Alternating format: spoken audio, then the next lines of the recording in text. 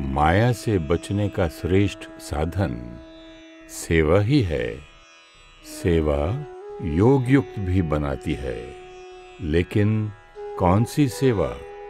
एक है सिर्फ मुख की सेवा, सुना हुआ सुनाने की सेवा। दूसरी है मन से मुख की सेवा, सुने हुए मधुर बोल का स्वरूप बन स्वरूप से सेवा, निस्वार्थ सेवा। त्याग तपस्या स्वरूप से सेवा, हद की कामनाओं से परे निष्काम सेवा। इसको कहा जाता है ईश्वरीय सेवा, रूहानी सेवा।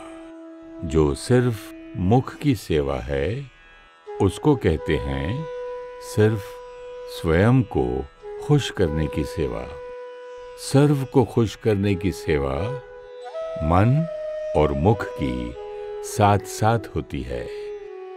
मन से अर्थात मन मनाभव स्थिति से मुख की सेवा।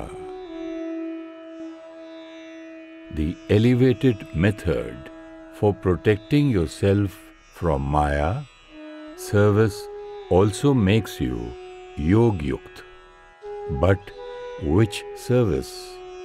One is service of the mouth, the service of relating what you have heard.